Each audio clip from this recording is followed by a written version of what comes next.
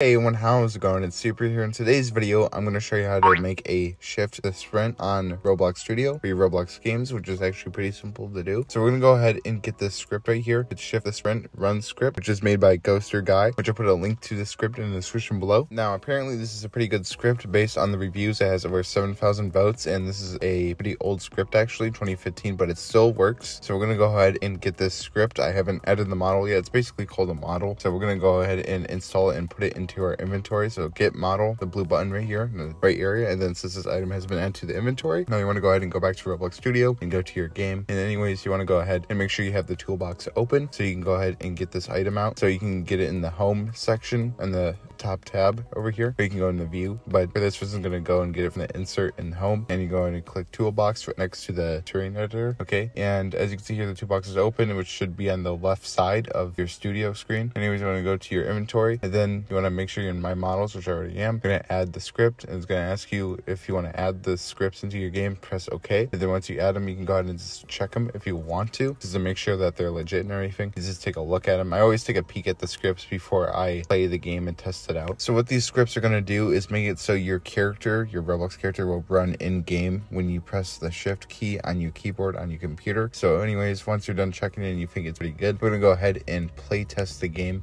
to see how it works, see if the speed is good or anything.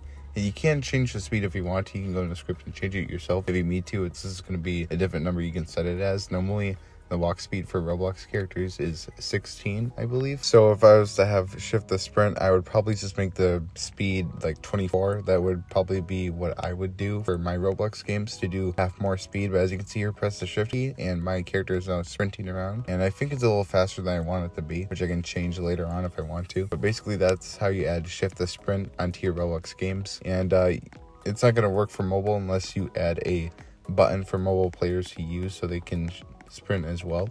But that's pretty much how you do that, guys. I hope you found this video helpful. If you did, make sure to subscribe to the channel, smash the like button to show some support, and until next time, goodbye.